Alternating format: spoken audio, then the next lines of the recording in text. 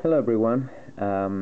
Today I'm gonna show you how to activate your SWYPE keyboard, your speed keyboard on the HTC HD2. We're gonna go to the Word model. Okay, this is what the regular keyboard looks like. I'm gonna open it again. So, in order to activate the SWYPE keyboard, you're gonna hit the arrow that is right next to the keyboard right here. Oops, not the right one, this one. So you're gonna get some options.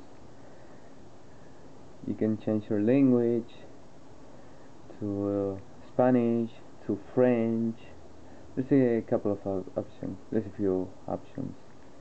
You can choose a phone keypad, compact QWERTY, full QWERTY, and SWYPE, which is the one that we're gonna use. As you see, the keyboard has changed. So let's try something.